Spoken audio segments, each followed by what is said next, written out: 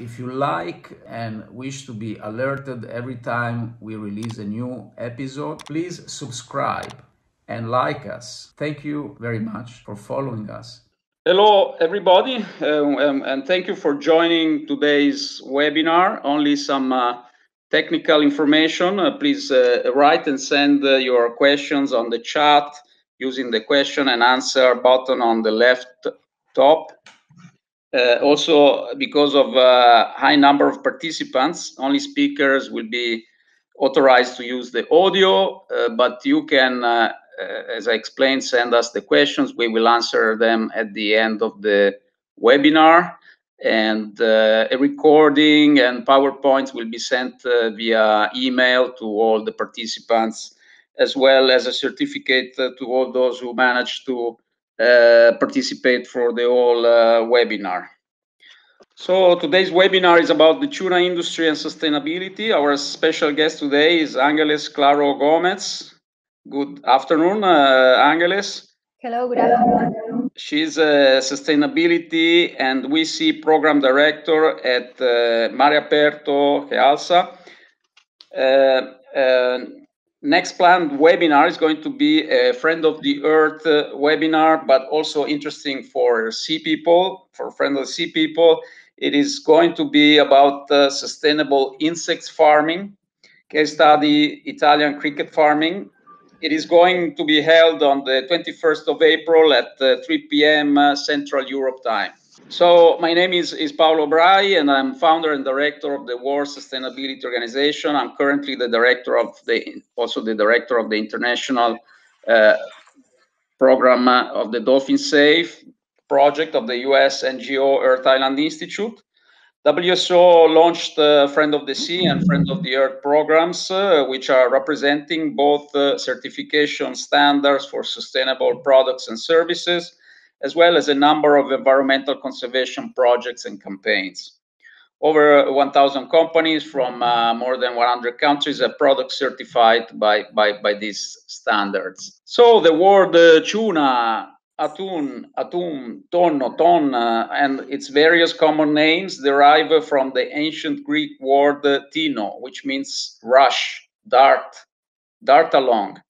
In fact, tuna is among the fastest swimming pelagic fish. The yellowfin tuna, for example, is capable of speeds of up to 75 kilometers per hour, or 47 miles per hour.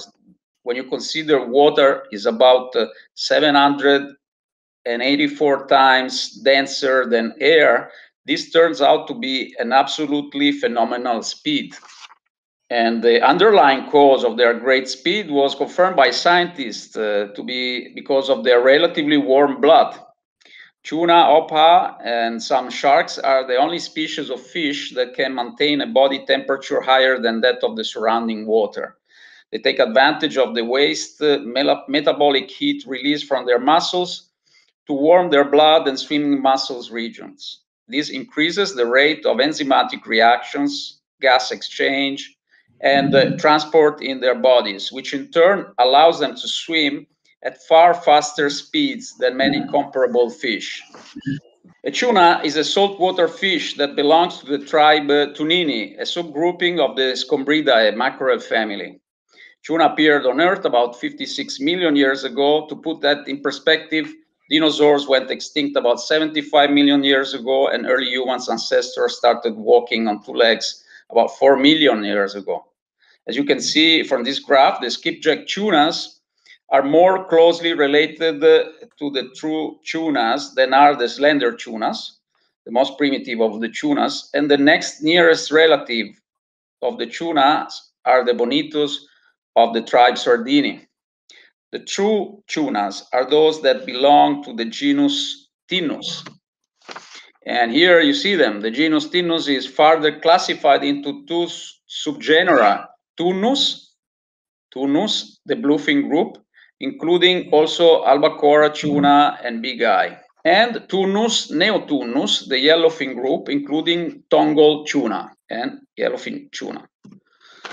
And the Tunini tribe also includes 7 additional species of tuna across 4 genera. They include the well-known skipjack tuna, mackerel tuna, and frigate tuna. And here is a useful slide to help you identify the major tuna species and also avoid confusion with mackerel. And the sizes of tuna vary greatly, ranging from bullet tuna with maximum length of about 50 centimeters up to the Atlantic bluefin tuna with maximum length up to 4.6 meters. The Atlantic bluefin averages 2 meters and is believed to live up to 50 years.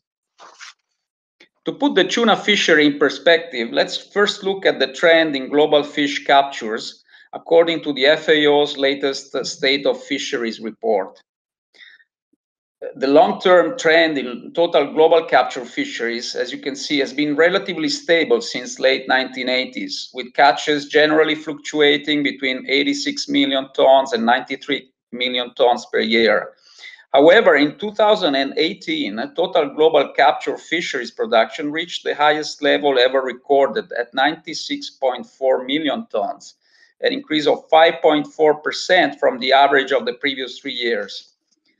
The increase in 2018 was mostly driven by marine capture fisheries, whose production increased from 81.2 million tons to 84.4 million tons. Most of the increase, as you can see, derived from the increased catches of anchoveta from 3 million or almost 4 million to 7 million, as you can see on top of this table. Once again, made it the top species after relatively lower catches. Alaska pollock was second at 3.4 million tons, while skipjack tuna ranked third for the 9th consecutive year at 3.2 million tons. So as far as tuna is concerned, as you can see, the two most fished tuna species are skipjack tuna, representing about 4% of total marine catches, with a growing trend of more than 10% in the last 5 years in terms of catches, and yellowfin tuna, whose catches represent approximately 2% of total marine catches and having grown approximately 6% in the past 5 years. Generally speaking, I like to show this image to give a rough idea, but of course, more detail than is needed. But generally speaking, one can say that around 60% of their marine catches end up as either fish meal and fish oil, or fish finger, fish and chips, or white fish products, and tuna, whether canned or frozen. In 2019, the catch of major commercial tunas was about 5.3 million metric tons. 60% of it was skipjack, followed by yellowfin, 28%, big eye, 7%, and albacore, 4%. Bluefin tuna accounted for 1% of the global catch. But this has not always been this way, and skipjack catches, which until the 80s had been almost equivalent to yellowfin catches, have then rapidly increased, as you can see. Even in more recent years, catches of other tunas have not changed much over the past 50 years. We're talking about albacore, big eye, and bluefin. Now let's look at the actual status of these stocks. And most of the information here is provided by the ISSF, which does a great job in updating about these data. So I want to highlight the source. Across the 7 species of major commercial oceanic tuna, 23 stocks are recognized for stock assessment and management. 6 albacore, 4 big eye, 4 bluefin, 5 skipjack, and 4 yellowfin stocks. Globally, 65% of these stocks are at the healthy level of abundance of biomass. 13% are overfished, and 22% are at an intermediate level. In terms of exploitation, the pie chart on the right, 74% of the stocks are not experiencing overfishing, and 22% are experiencing overfishing. And if we talk about catches, while before we were making an assessment on stocks, on the major stocks, in terms of percentage, what we see is that in relation to catch, 87.6% of the total catch comes from healthy stocks in terms of abundance. This is due to the fact that skipjack stocks contribute more than 1/2 of the global catch of tunas, and they are in a relatively healthy situation. In contrast, one bluefin stock, one yellowfin stock, and one big eye stocks are overfished, resulting that 9.6% of the total catch comes from overfished stocks. With regard to exploitation, the pie chart on the right, 86% of the total catches comes from stocks that are not experiencing overfishing. So we see also some good news, let's say, some improvements over the years. So this slide shows you the boundaries of the tuna RFMOs, the regional fisheries managing organizations, convention areas. And you can see on the right them listed, IATTC, ICCICAT, or IOTC, WCPFC, and so on. And in brackets, you can see the time they were, the year they were founded. So you can see some have been there for many years, and this helped collecting very relevant, important information about tuna stocks. The oldest one, the one was founded many years ago, was the IATTC. And all these organizations, they produce stock assessments periodically. And on the left, you can see when the next ones will be published and when the last one have been published. And on the right, you'll see in which month of the year their scientific committee meets to produce further inputs and considerations about the state of the stock. And the outcome is represented by the ISSF by means of a color rating decision table, which I believe is very effective, to have a grasp of the situation. And the ISSF, the International Sustainable Seafood Foundation, uses this color rating system to represent the situation of the 23 assessed tuna stocks. Basically, green stands for a situation where the biomass is above recommended maximum sustainable yield, and exploitation levels are below recommended maximum sustainable yield. So the perfect situation. And yellow stands for adequate management measures, even though MSY is not respected. And red means MSY is not respected and management measures are not sufficient, according to the ISSF and to other assessment. And a similar coloring is proposed for bycatch on the other species generated by the various tuna fishing methods in the given stock. So this is the current situation with stocks divided according to the species, based on ISSF's interpretation of the RFMO's data. As you can see, skipjack is best performing, all green basically, followed by albacore and yellowfin, if we really want to make a hit parade, with the exception of the Indian Ocean yellowfin stock. Big eye situation is best in the Western Pacific, while critical in the Atlantic and Indian Ocean.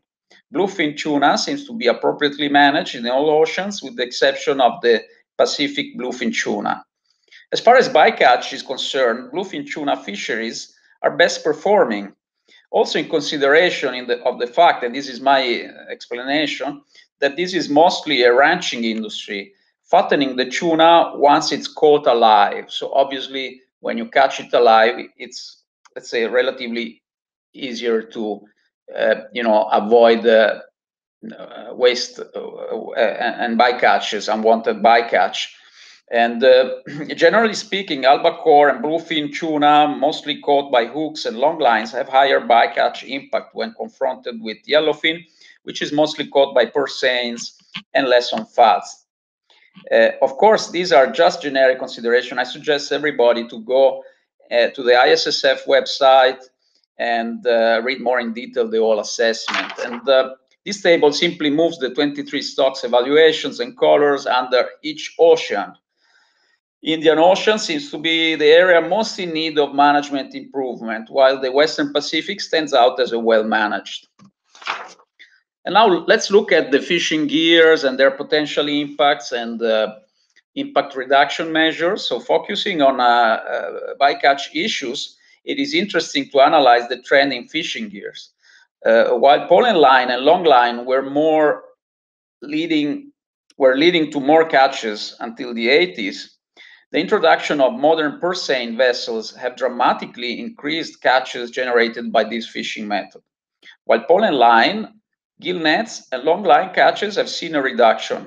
Other fishing methods, including probably hand line or similar, have increased slightly. Purseine, as you can see, is mostly used for catching skipjack and yellowfin and increasingly big eye, while albacore is mostly caught by long lines. So there are several assessments of fishing impacts on the environment, different fishing impacts. I show you some of them, but more or less the conclusion is similar all through these assessments, and they conclude that purseining, most common among tuna catching methods, is among the lowest impact fishing methods.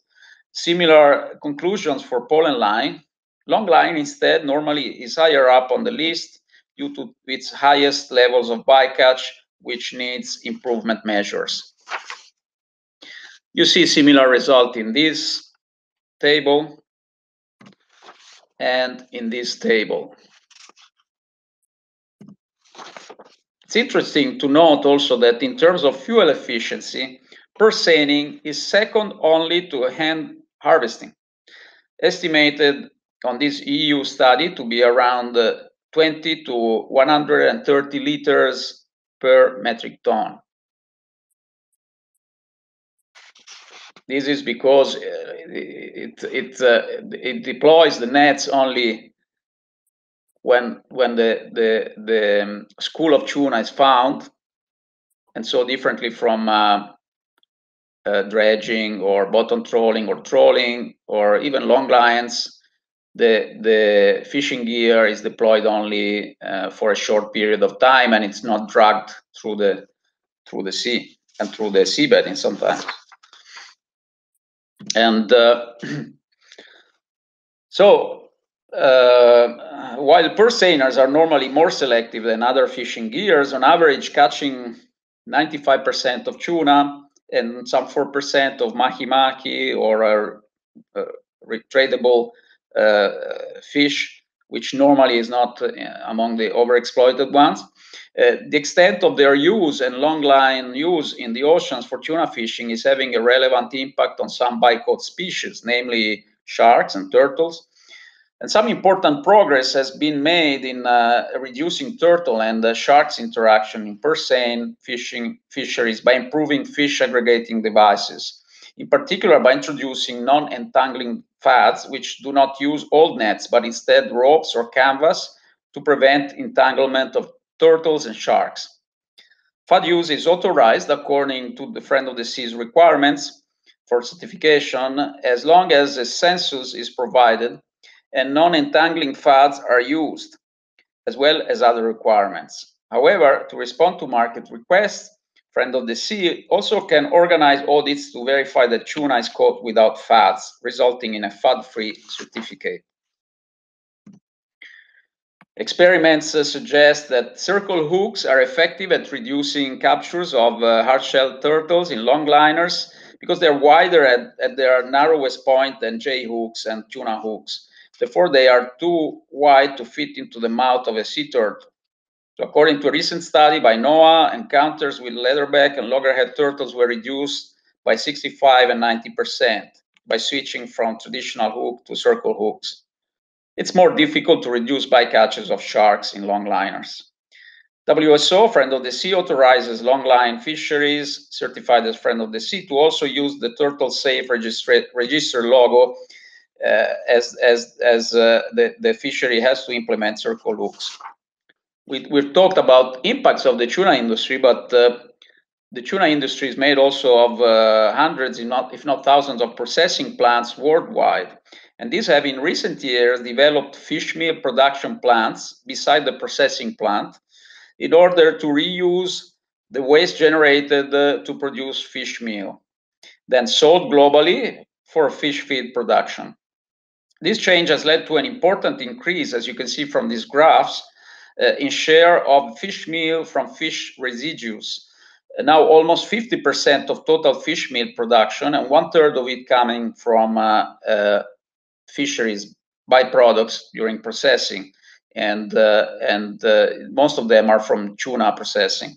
An important optimization in the use of resources, which leads to reduced pressure on forage fisheries and decrease in waste production from the tuna plants. Let's get to the certifications very shortly in my last few slides. The Earth Island Institute launched back in the 90s the first campaign to make the tuna industry aware of its potential impact on the ecosystem, and in particular on dolphins. 7 million dolphins had died since the 50s in the Eastern Tropical Pacific.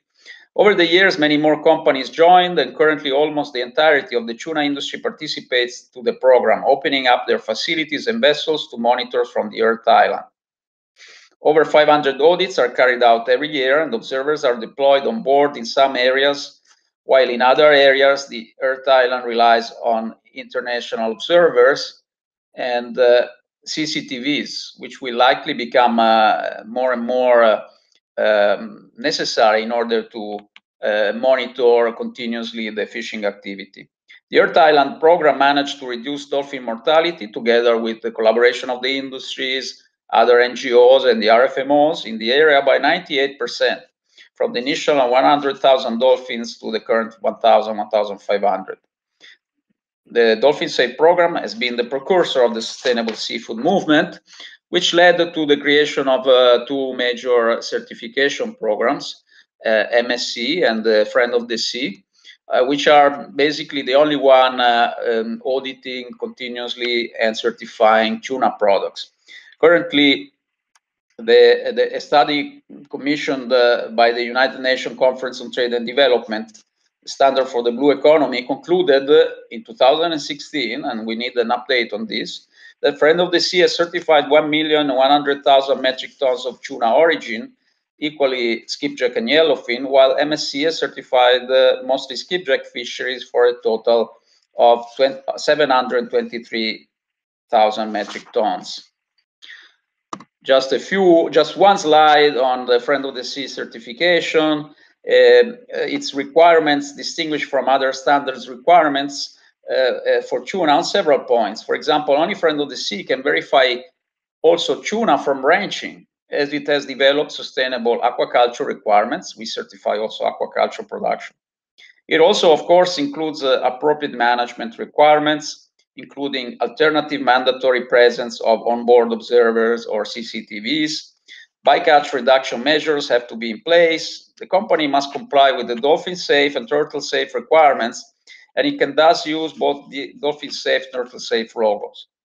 FADs are allowed as long as they are well managed and not entangling. Friend of the Sea is the only standard incorporating also social accountability requirements to regulate crews and processing line workers' treatment. Waste management is taken into account to reduce also ghost fishing. And last but not least, Friend of the Sea is the only certification program which dedicates 25% of its revenue to support marine and land species and habitat conservation programs and campaigns. This is the list of tuna companies which have Friend of the Sea certified products worldwide. For more updated list of companies, vessels, fisheries, please use the links on the right. For more information, you can always contact me via email, Skype, WhatsApp. Before passing the microphone over to Angeles Claro Gómez, Sustainability and WC Program Director of Mare Aperto, Jealsa, let me show you today's poll. I'm moving back to the screen. I will stop screen share. I will just show you the poll. The poll is to make today's meeting a bit more interactive and hopefully to wake up those who have fallen asleep after my presentation. So the question is, which of the following fishing methods, fisheries, you judge having highest impact on the environment? So you can click only on one of them, and we see the answers at the end. I will share the answers only at the end so you don't get influenced by others. Okay, so thank you very much, Angeles, for your patience in waiting me. I'm passing now the session control over to you. Okay, thank you very much. Okay. Okay, thanks, Paolo. I'm going to share my screen.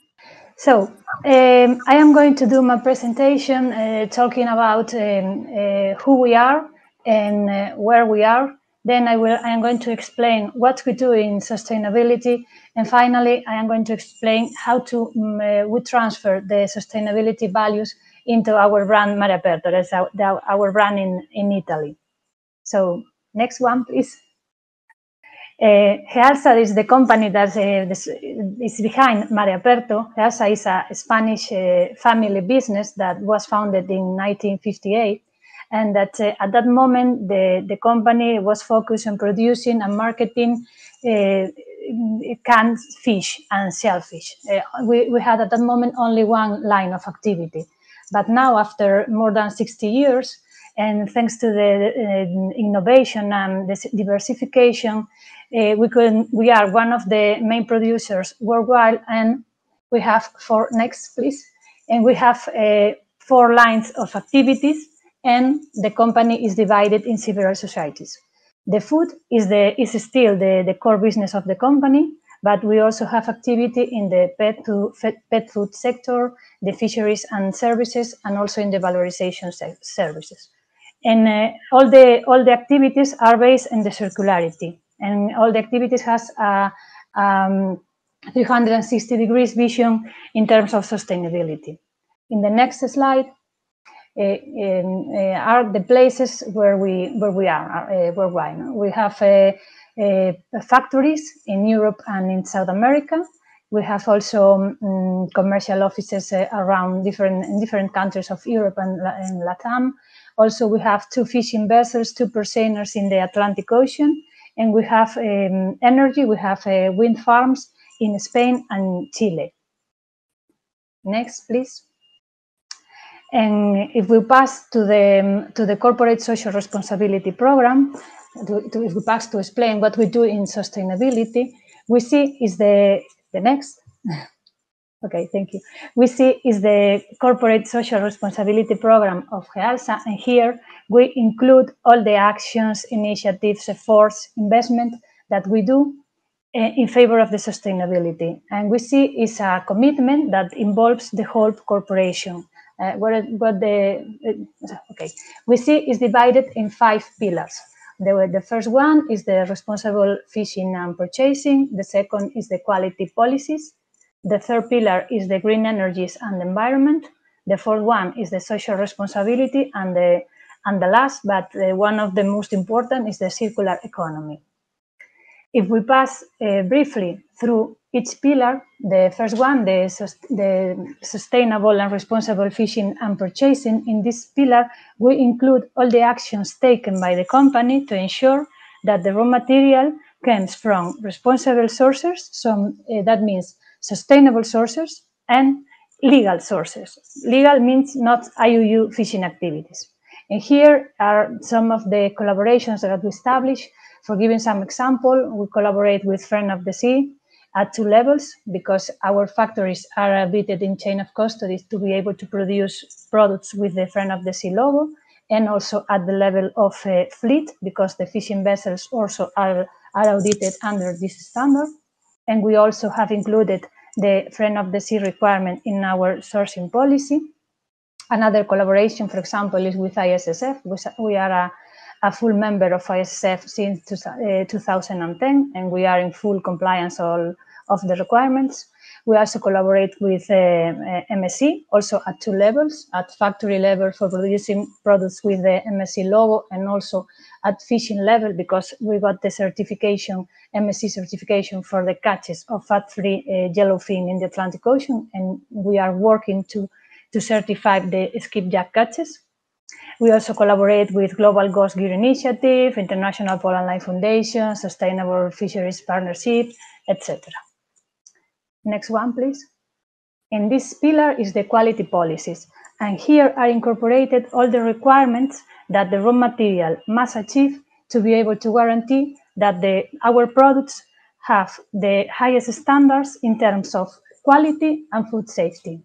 We are certified under international standards like IFS, BRC.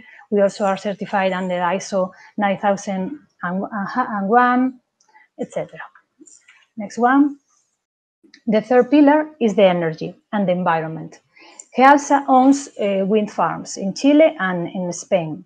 And with the green energy created with these wind farms, we can say that our production centers are carbon neutral. At the same time, we are working in the taking care of the environmental. Since our origin, we always work for minimizing the impact of our activity on the environment. We are certified under the standard for 14001, and also we have an integrated environmental authorization. The next.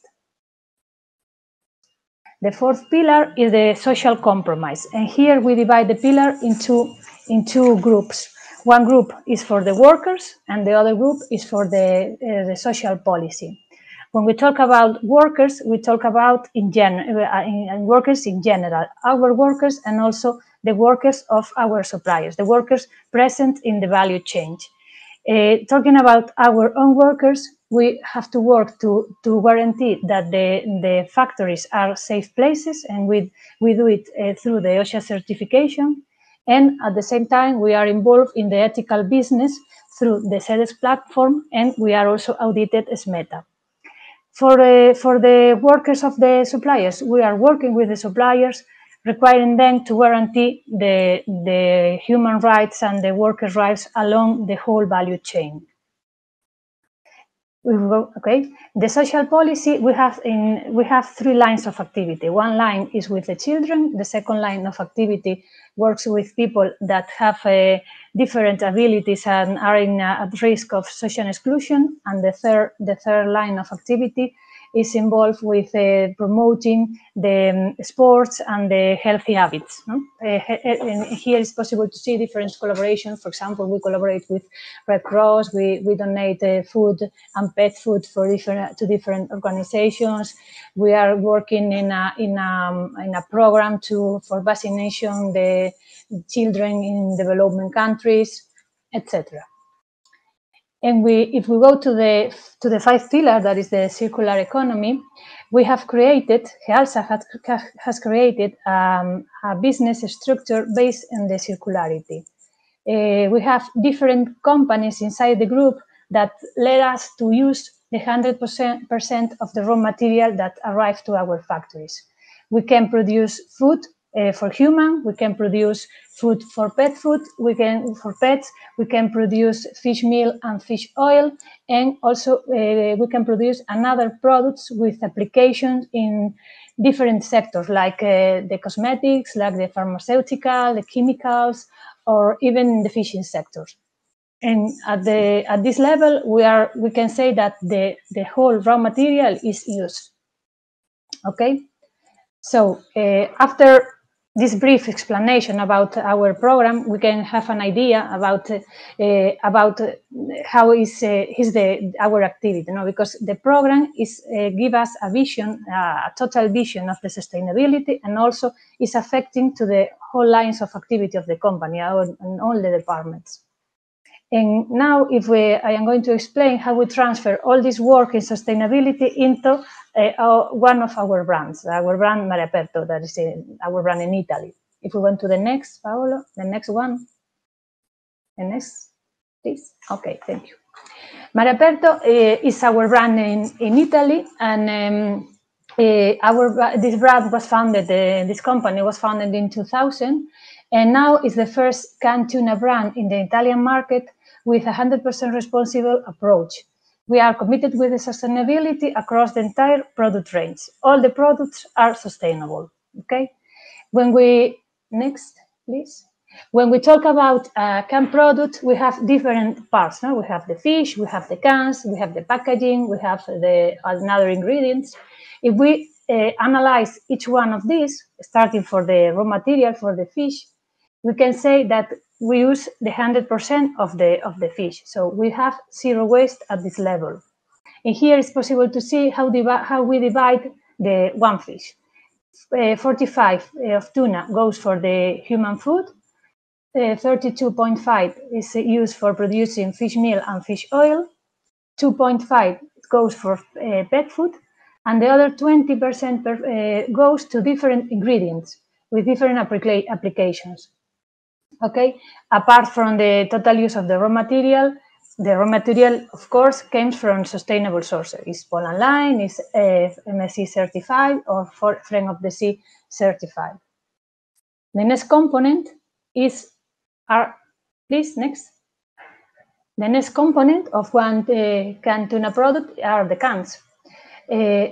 Of course, the cans can be recycled, and also the materials we use in the cans, recycled materials. If we talk about the tin plate containers, they are produced with a 58% of component recycled. And for the aluminum containers, the percentage is 63. The next, please.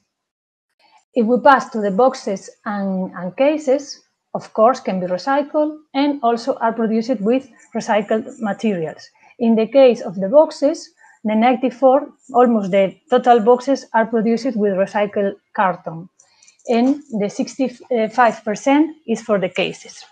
All the products are plastic-free, so we don't use any kind of plastics in our packaging, and all the products are use paper or carton FSC certified. We also use the packaging for giving information to the consumer. In these sites, we give information about the program, about the WC program, and in the central part of the packaging, we give information about the product. For example, the fishing method, the attributes of healthy, or attributes for the avoiding the food waste, etc. And finally, another ingredients. There's another part. Next one, please. Another ingredients of the one tuna can.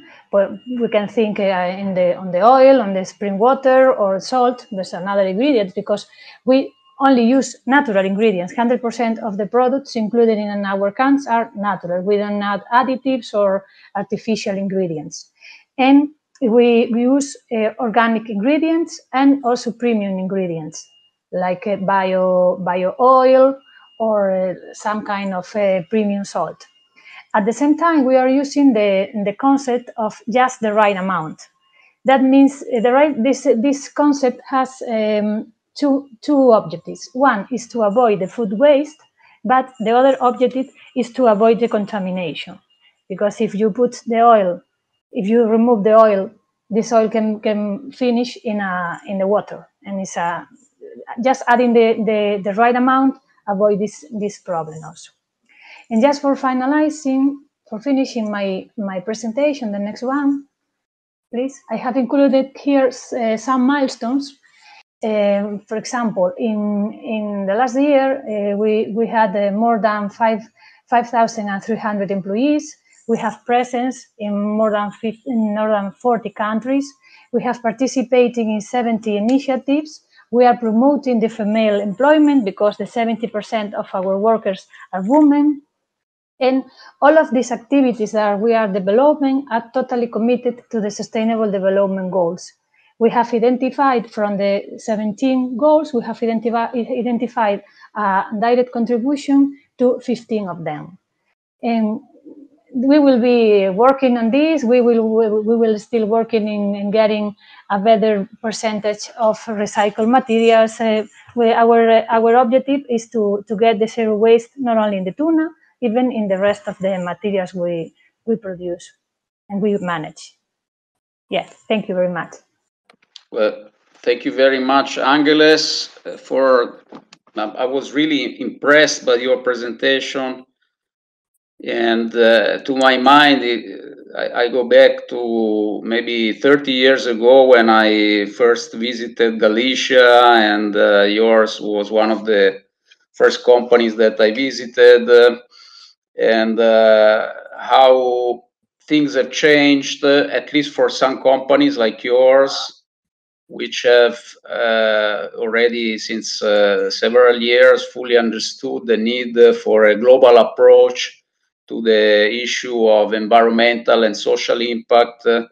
And this presentation and the things that you have done over the years that you have described really show how your company has now this type of approach, a global, holistic, comprehensive approach, which looks into each potential impact. Incredible things that you have also thought about, like reducing the potential waste from the oil that you put in the can, so that it's just the right amount, and how you try also to reduce the impact of the packaging, and all the social initiatives that you have carried out. It's really impressive. I was of course aware of the initiatives in sustainable fishing and involvement in all the different programs, but this update has been really useful also for me, and I hope also for our listeners today. So now I will check if we have some questions or comments, and then okay, so do these products have into account the tuna welfare during slaughter? Are humane methods applied? I do not think that the line or polyline fishing are humane methods. Are the origin of tuna showed in the product, or if it comes from farmed or wild tuna? Okay, so I let Angeles provide their answer to this, and also I would like to make some comments in regard after your answer. No, the 100% of the tuna we produce is wild caught.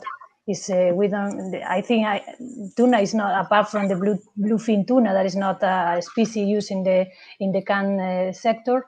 The rest is wild. So 100% of the tuna we produce is wild. And the fishing methods, we use several fishing methods. We use pole and line. That is human because it's somebody with a pole, and also the per seine. This is the two one that we use. Wonderful. Well, I have some additional comments there. You know that more and more studies have shown how fish are sentient and they have social life. Very interesting books came out about this. And there's a lot going on in aquaculture, in farming in general, not only for tuna, but for all the species, to try and understand which is the best way to go to improve the fish welfare, basically. And so, for example, in the past 2 years, Friend of the Sea, together with Fair Fish, an NGO focused on fish welfare, and thanks to the funding of Open Philanthropy in the US, managed to carry out a gap analysis at all the Friend of the Sea certified aquaculture plants around the globe for the different species, with some exception like mussels and shrimps, which maybe will be the subject of future analysis. And from these, we have developed fish welfare requirements, a great number of them differentiated by species, which have been proposed as integration to our new version of the aquaculture checklist, certification checklist.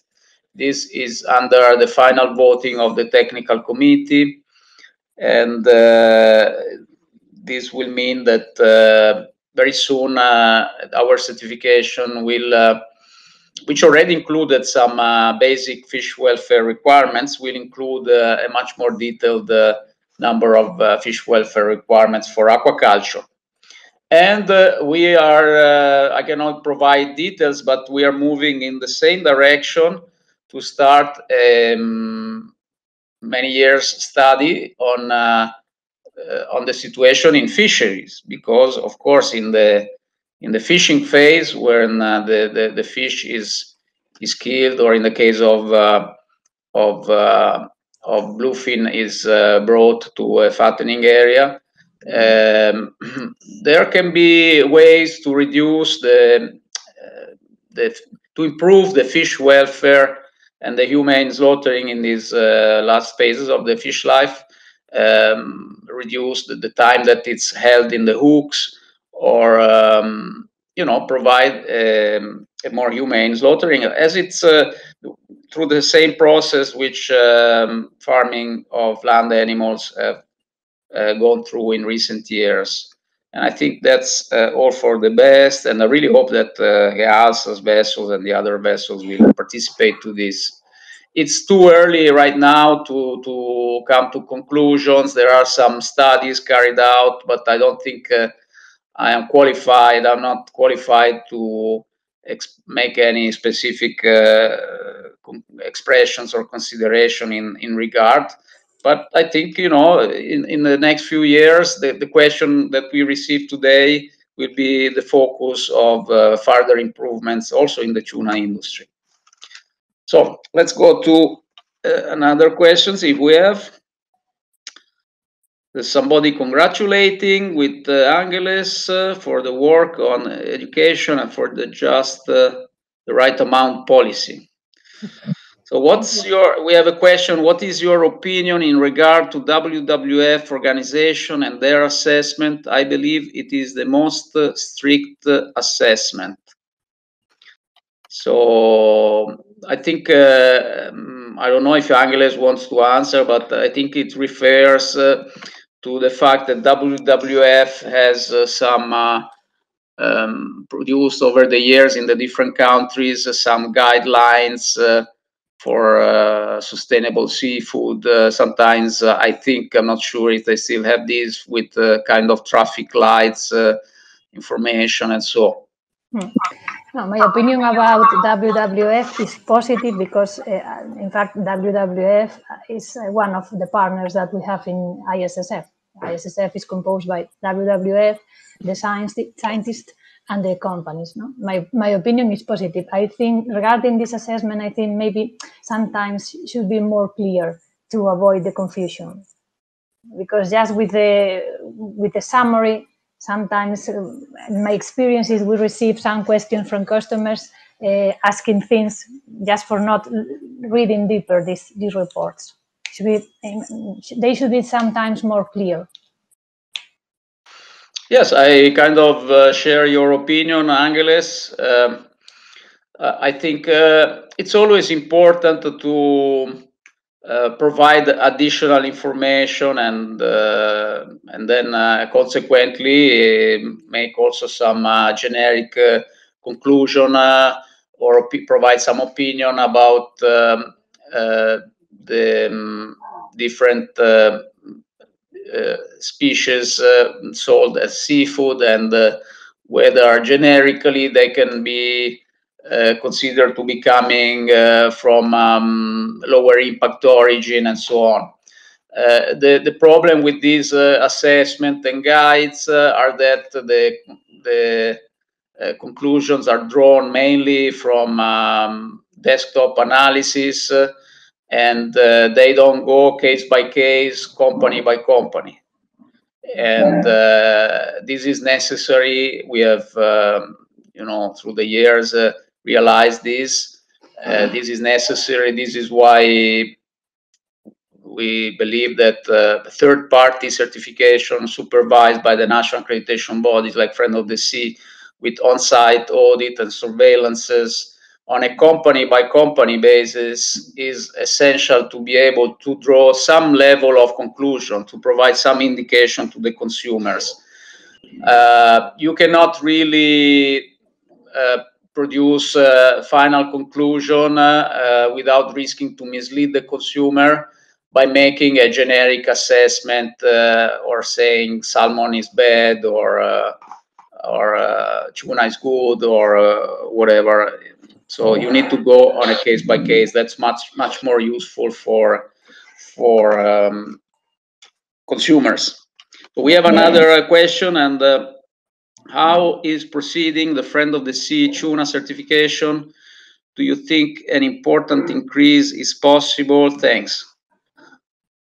Well, I will answer to this. As I have shown in terms of metric tons certified, we are the #1 certification worldwide for tuna too. So obviously, not everything can be certified. There are some fisheries that we have audited, such as longline in, for example, in Asia, in the Pacific, where we found unacceptable crew conditions, almost slave labor, even from major brands, major companies, and so on. Crew being kept for more than 1 year at sea, and so there are certain issues, in particular from these longliners. And of course, one should not generalize, and that's why we need an assessment case by case. We did certify some long lines in Ecuador, where regulations are stricter, and also in I believe in Chile, in South America, or from Spain, and so on. So that's a good part of the origin, which cannot always be certified. But of course, we are open. We are open, and audits are authorized. Audits are carried out by independent third-party certification bodies, so it's their conclusion. So any company from that origin interested can apply. And as far as porceining, there are some limitations due to also some level of overexploitation, and so it's also up to the market to make a request. And so if the person asking is coming, for example, from retail chains, buyers surely can play a very important role in trying to convince suppliers to get on board. We have some other question. There's a question, what is your opinion about, again, WWF organization? We already answered, and their classification of FAO areas. I think either you try and reformulate the question, or I think it's hard for me and Angeles to reply, because FAO areas come from the FAO, and so, or Angeles, do you have anything to add to this, or well, we wait for a clarification? I don't understand the question. Yeah. And how did you manage to keep your demand when in crises like COVID, people look for food, and if cheaper, the better for a lot of consumers? Doing what you do makes good products, but more expensive ones.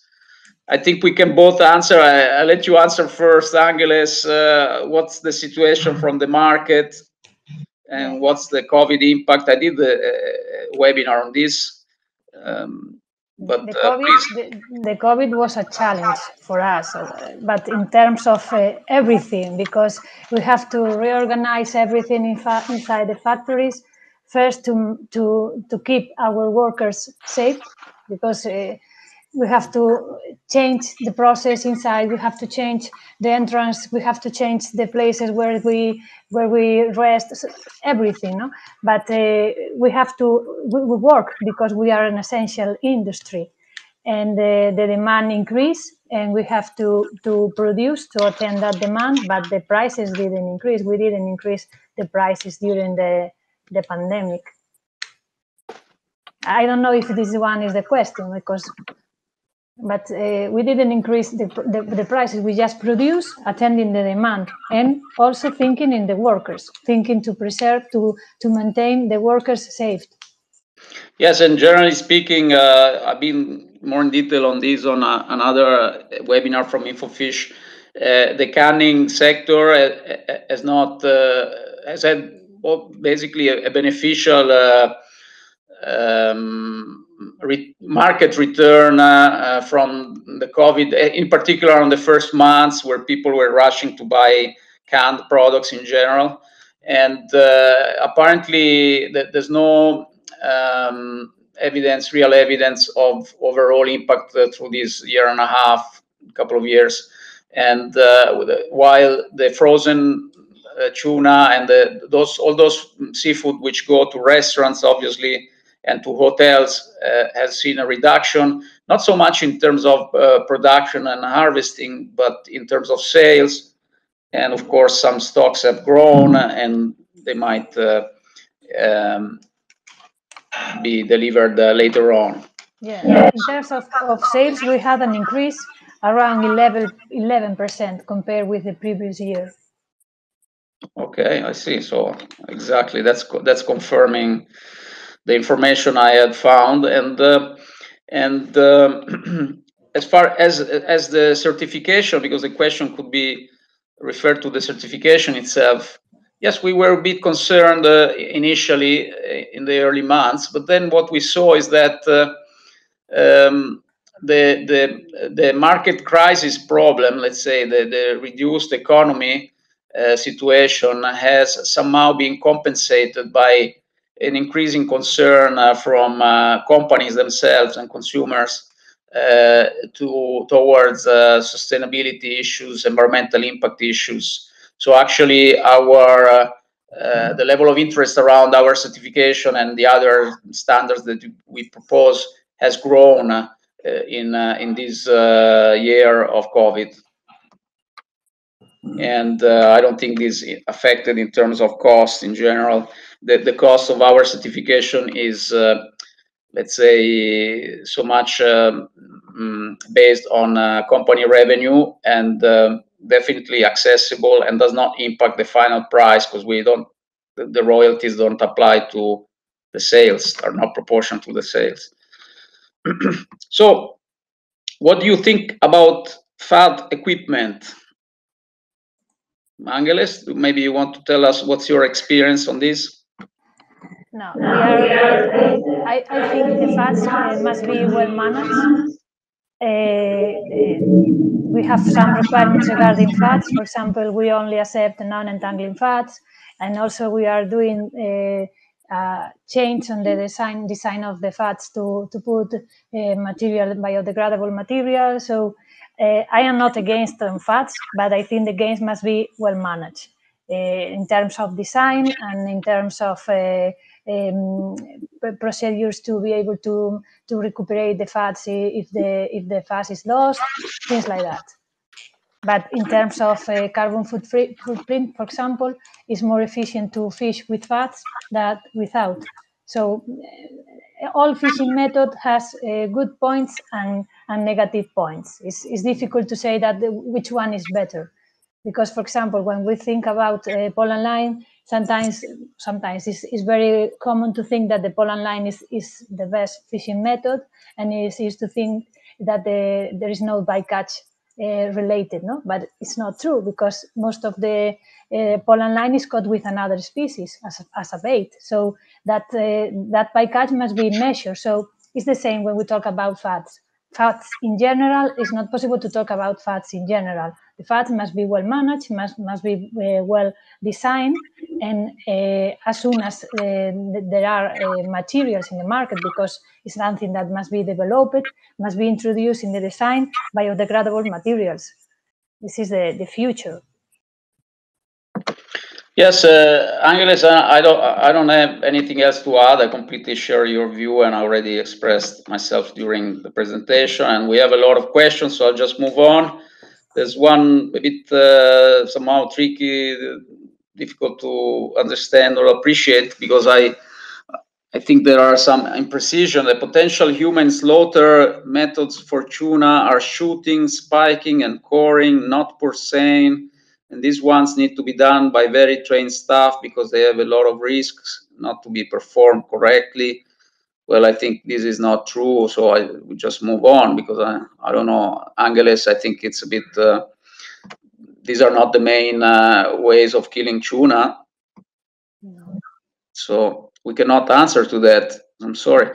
Can you suggest the best fishing ban period in India? Government of Fisheries makes fishing ban period in between April to May. It is also to avoid juvenile fish catch. This Angeles is a bit technical. Is the request? For me, it's very difficult to reply this question. Sorry. Well, it's quite complex. It refers to the Indian Ocean, which we have seen seems to have some issues in terms of appropriate management. So I think this needs a bit more detailed answers, and we are open. We are, through our scientific department to answer to you. Maybe you want to send us your question via email. Thank you very much. What are currently the most relevant data on sustainable tuna catches and everything related to them? Well, I think that my presentation somehow introduced the subject, but again, we are willing to go more in depth on this. If you need additional information, I think we can do it on a separate meeting.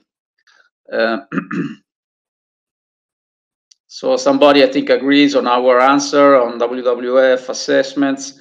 What is your opinion on Indian canned tuna, mainly on its quality and sustainability? Well, I think we have introduced the issue in the Indian Ocean. If you're talking about the specific tuna coming from canneries in India, I don't think there are many canneries in India, as far as I know. Most of it is frozen, or maybe some part of it is for loins. There might be something for the internal market. However, if you're talking more generally about the Indian tuna situation, again, we would have to go a bit more in depth. In general, some of the species are considered overexploited, and at least for some of the countries, the level of management is not appropriate, at least according to the ISSF and other assessments. So definitely there is space for improvement. Is your tuna byproduct supplier need to be certified as well? Well, I can answer here. Friend of the Sea over the years has been the first to certify tuna byproducts, trying to incentivize the trade of these products and the production of these products in a circular economy optic and approach. And we are glad to see those improvements over the years. And I remember the first times I used to visit the tuna companies, there were no fish meal plants, and then gradually, at least the major ones, have all built fish meal plants, which prove also to be effective. And we do, as Friend of the Sea, certify also fish meal.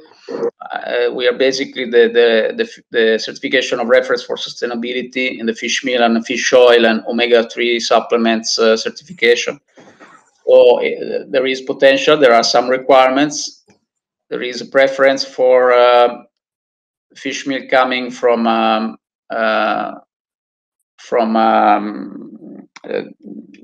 seafood processing activities. Some studies which I've gone through recently prove that this is actually the lowest impact way of producing the fish meal. So and then of course everything has to be looked in more detail. But yes, it's possible to certify. Are there any sustainable tuna farming projects except bluefin tuna, and is Jealsa funding this type of research? Angeles? No, we are not participating in farming. All the tuna we buy is wild. Yes, in fact, most of the farming activities are focused on bluefin tuna. On bluefin tuna, that is not a species that we commercialize. Yes, there have been some researches, sometimes successful, but not at the commercial level, as far as I know, for yellowfin. TFS cans shown in slides look attractive. What is the inner lacquer, is it a natural material? I am not the responsible of buying this kind of product. This is a technical question, but if this person can send me an email with the question, I will forward the email to the responsible person and give a reply. So a question that I was waiting for, what do you think of the Seaspiracy movie? Do you agree with the fact that controls are very difficult in the fishing industry? The Seaspiracy movie came out about a week ago or so on Netflix, and as other documentaries had done in the past, like The End of the Line and so, and Cowspiracy, it highlights the potential impacts of the seafood industry in general, fishing and aquaculture, and also it has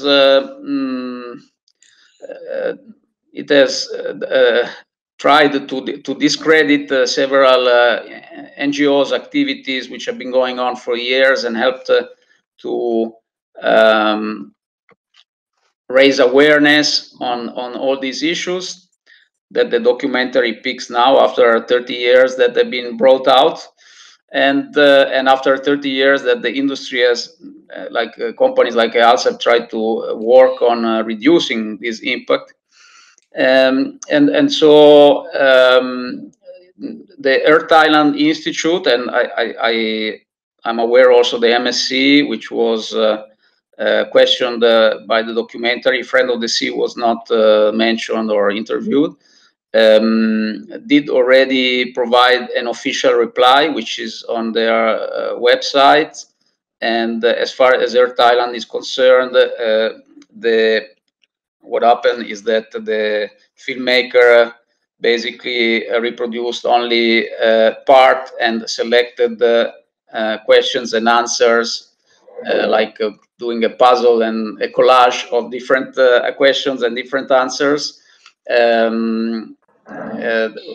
Our staff confirmed that out at sea, it's always difficult to have 100% assurance that what is declared and what the observers see, and sometimes even what the cameras, the CCTVs see, is actually what is going on. But of course, the whole industry is going for more and more transparency, and certifications like Dolphin Safe, Friend of the Sea, do their best to request and further monitoring. We have motivated some of the major tuna fishing fleets to put in place CCTVs on board their vessels, which some years ago was something unthinkable. And we requested the presence of observers, also of AZTI, the Basque, the Spanish Marine Research Institute, and so we are improving together with the industry. I think the industry made some major improvements, at least some part of it. These documentaries are useful to raise again awareness, but unfortunately sometimes they are not so objective. They are too subjective, and they try to carry out their own strategy and way of thinking. So, and to finally answer the question, there's not 100% assurance of what is going on in the high seas, but there are ways and new technologies which help reducing the risk of misbehavior. A question for Angeles. Do you think that European consumers will increase the demand of sustainable sourced tuna, or continue to ask for conventional tuna as cheaper as possible? No, I think every time more and more people want to buy sustainable products, not only tuna, all kind of products. There are a lot of studies about the demand in the market that show that it's very clear that every time people want to buy sustainable products for sustainable sources, not only sustainable in terms of raw material, even for sustainable in terms of social issues. And also the need of the information is bigger. Every time more people want to know what is eating, what is buying, and is demanding information about the origin, about the fishing method. It's a reality. So of course the demand will be higher in the next years. Okay, thank you, Angeles. Then we have a question on IATTC and dolphin fishing in the ETP. We don't have much time, but the person is asking us what is the situation in that area. Well, the ITTC is reporting about the situation, and you will see that the dolphin mortality has decreased. However, other documentaries have shown that there is a very high risk of bribery, especially in some countries which insist in bribery of observers, in some countries which insist in fishing on dolphins. And however, there's been an improvement. We, as Dolphin Safe, do certify some origins from the area, as long as they provide the documental evidence from the official international observers on board. No other observers are authorized on board those vessels. So what is the realistic future of tuna consumption? Are we going in the right direction? Well, that's a bit difficult to answer. I think that tuna consumption, yes, will go on for many years. And we think we're going in the right direction. I think Angeles and Jealsa, Mare Aperto would agree on that, right? This question is related with the previous one. No, if we think that every time more people want to know and want to buy a sustainable product, if we think on that, we go in the right direction. This is what I can say. Yes, I think areas of improvement, if I may, Angeles, could be to put stricter limits on the number of vessels authorized to fish in a certain area, limit to introducing new vessels if the old ones are not scratched for real and not just passed to another country. To limit the overall catches and to prevent further growth. So I think also that more investment should be carried out in evaluating the actual ecosystem impact, because one thing is the maximum sustainable yield, which is related mostly to the sustainability in the catches from the economic point of view. I think there's a lot could be said about the ecosystem impact that has been caused, let's say, in general by fisheries in reducing so much the biomass, etc. And some RFMOs are going in that direction, and there's been some improvement, some better regulations, and so on. And this said, from the market point of view, I guess that one should find a way, and it is often discussed at conferences, to give tuna a higher value in itself. Make consumers understand that it's really a high value product, higher possibly than the value that is paid for now. But not in the terms of just rising the prices, but giving value to that. And somehow this has occurred in some markets. Yeah. And regarding the capacity, you comment, Paolo, we are members of ISSF, and ISSF is an organization that is working on this. There is some requirements that are some resolutions that don't let to build new vessels unless another one is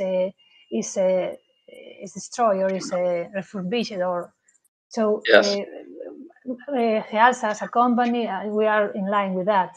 But I share your opinion regarding the regulations about that sometimes the RFMOs are not taking the proper measures, at least on time, because if the measure arrives later, maybe it's too late. Thank you, Angeles. And again, a new startup collaborate with your firm. If so, what is the procedure? Well, as far as Friend of the Sea, there is a procedure. Just drop us an email in our website in the company area under apply. You can find the forms that have to be filled out, but you can also contact us directly. There's a chat on the homepage and so on. And you have also the email of Angeles. So eventually, if you want to propose some collaboration, if that the question was about this, you can try and contact Angeles and see. Yeah. And then last question, and then we have to wrap up. To Angeles, how do you manage the traceability of byproducts, in particular for the human use of them, for example, for cosmetics? The traceability is the same as the fish, because we buy the fish and we have total traceability from the fishing vessel till the final consumer. And for us, we don't differentiate if the final consumer is somebody that buys a canned product or a pet food product or a pill with fish oil or another product. We have the whole traceability because we know which fishing vessel got that fish, and we control the traceability in the final chain. We have a last minute question. How significant and what magnitude of IUU fishing from a large fleets from China and or other countries affect the efforts of sustainability? Well, the EU holds a very nice database on IUU fishing, which should not be confused with the generic single infringements.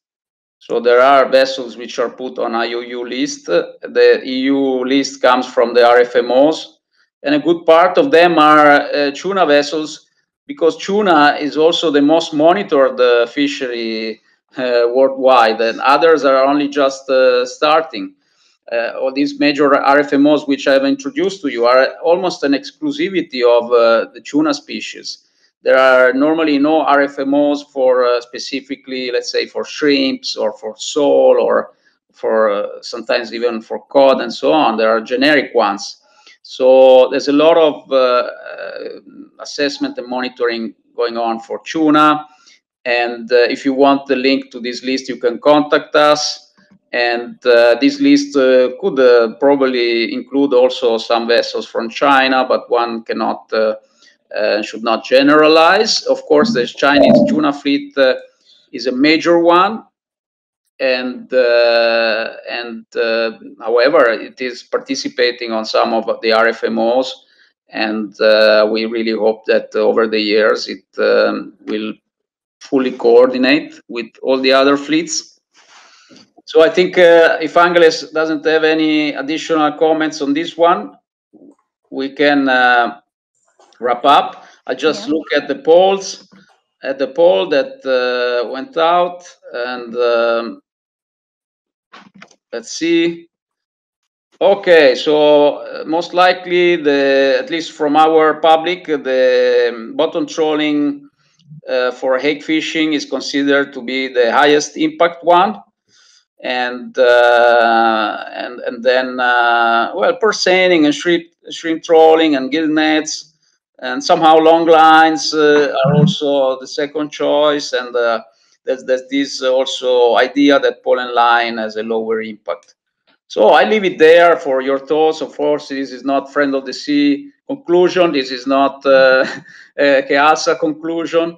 I will just share the results with everybody. But it's always interesting to see other people's opinion, and thank you very much for voting. And Angeles, thank you so much for your contribution today. Thank you to the whole team, Mare Aperto in Italy and Jealsa. Thank you. You're welcome. And thank you for everybody for joining. It has been a great webinar, I think, and thank you for all the wonderful questions. Let's be in touch, and see you all to the next webinar. We'll send you all the files and information, and we'll update you. Thank you. Thank you. Bye-bye. Bye. Subscribe to our channel to get more content about sustainability.